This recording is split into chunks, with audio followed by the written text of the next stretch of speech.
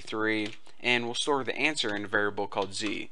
So now we would put z equal to, what I name it, add crap, and we would just throw our two variables in here.